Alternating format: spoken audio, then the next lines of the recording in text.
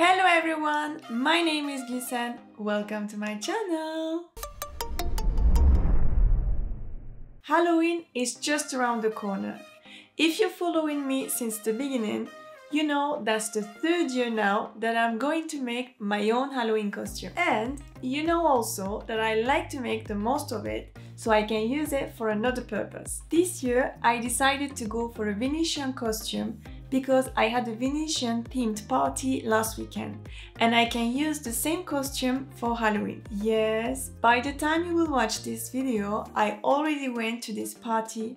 But anyway, for the Venetian look, I will sew a cloak. I was going to make my own pattern, but I didn't have time as I had to sew two cloaks, one for myself and one for hubby. So, after some research, I found this easy pattern from Alejandra Mesa. I definitely recommend you this pattern if you're looking for a quick and easy cloak pattern. The pattern is really long, so I don't have a choice, I have to work on the floor. You can clearly see on my face how excited I am. Here I folded my fabric in half, right sides together, and I'm making sure that my fabric is flat. I don't have enough fabric length to cut twice the front and back panels on the fold. So what I'm going to do is to cut the back panels on the fold, and for the front panels I will add 1 cm seam allowance on one side. And so after all it will be the same. Let's pin the pattern pieces onto the fabric. It's gonna take time, so I'll be right back in a minute.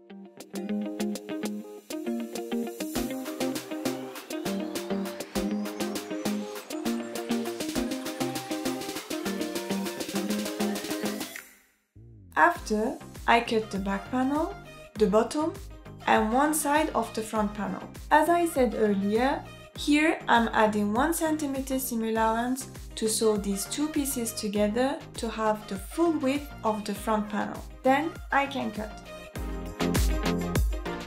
After that, I cut the notches.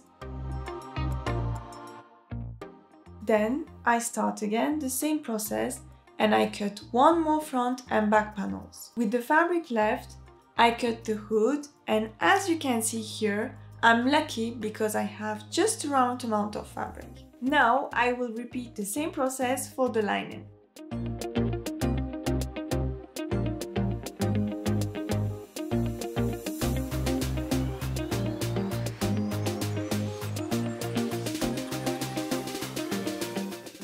Here I pin the front panels, right sides together, and sew 1 cm from the edge. You know, it's the pattern piece that was supposed to be cut on the fold, but I had to add seam allowances to have the same width. So this is the one. I repeat the same thing on the second pair of the front panels and the lining.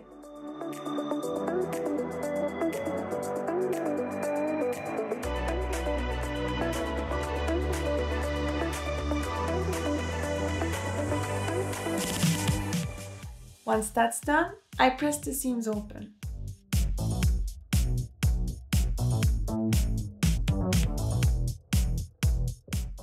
After that, I pin both back panels, right sides together, and sew all the way down.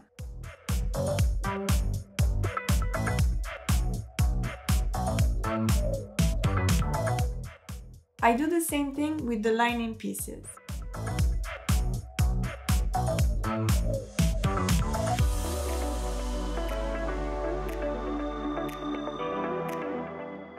As always, I press the seams open.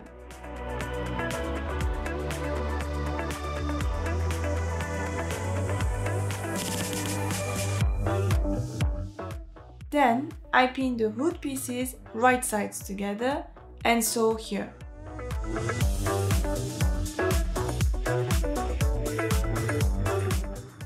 Once again, I repeat the same thing with the lining pieces.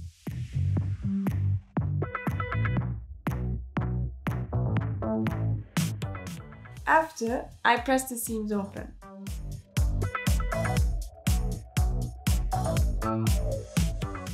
Now, I place one front panel on each side of the back panels, right sides together, and I pin all the way down.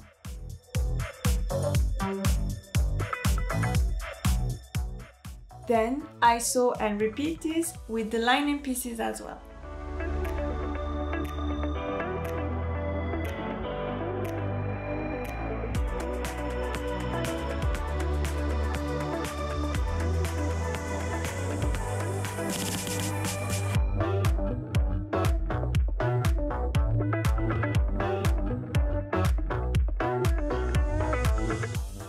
As always, I press the seams open.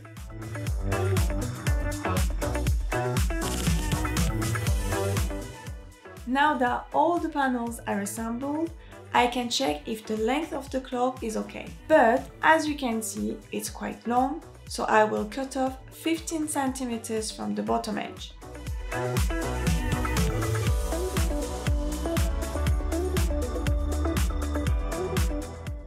I also do the same thing with the lining, as I will sew them together later.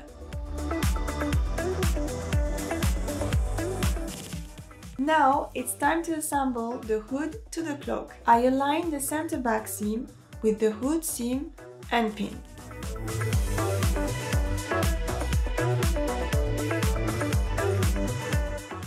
Then I sew all along and I repeat the same process for the lining.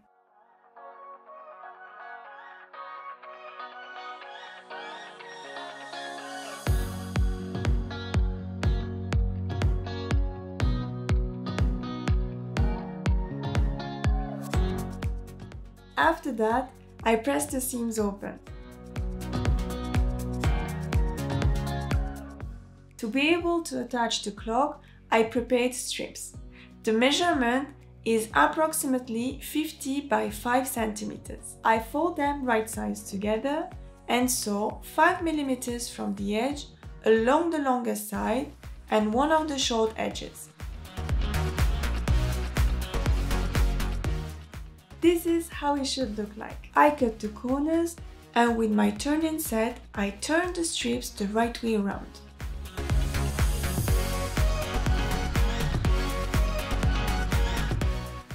After that, I press the strips so they are nice and flat.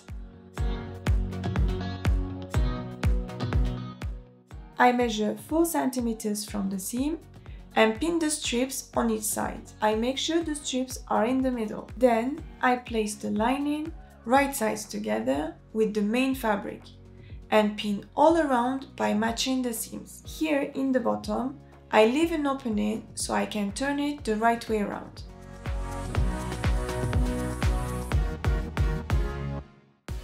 Now I can sew all around.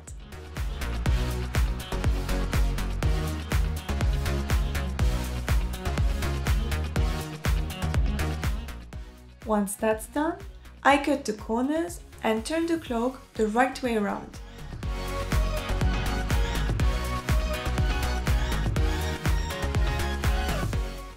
This is how it looks so far.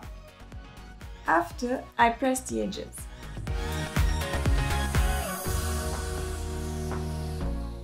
Here I pin the opening so I can top stitch all around the cloak.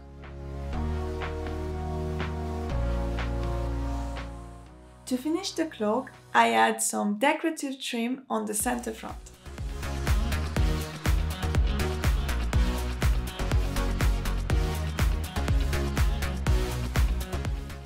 I hope you enjoyed watching this video. If you have any questions, you can comment down below as always, and if you want to see more videos like this one, then support my channel by subscribing, giving this video a thumbs up, and sharing it with your friends and family. See you next week. Bye bye!